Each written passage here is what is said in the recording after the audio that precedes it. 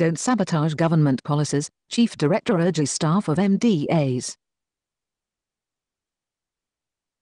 The Chief Director of the Upper East Regional Coordinating Council, Abubakar Inissa, has advised staff of municipal and district assemblies, MDAs, to desist from undermining government policies and programs. What is expected of you as staff of MDAs in the region is to support the government of the day to execute its plans and programs towards improving the living conditions of the ordinary people, he said. He said as staff of the assemblies, their duty was to help the government in power and successive governments deliver on their mandate to the people in the country.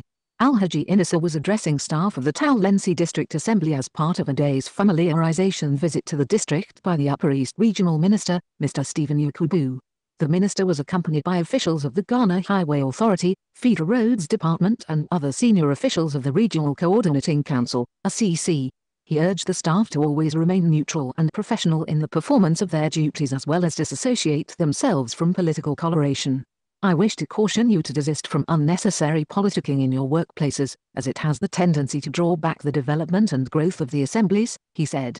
He, therefore, urged the staff to remain apolitical in their work for the smooth and effective administration of the district assemblies, adding, staying out of politics as a local government staff or civil servant, will enable you to discharge your duties diligently towards the growth of the country.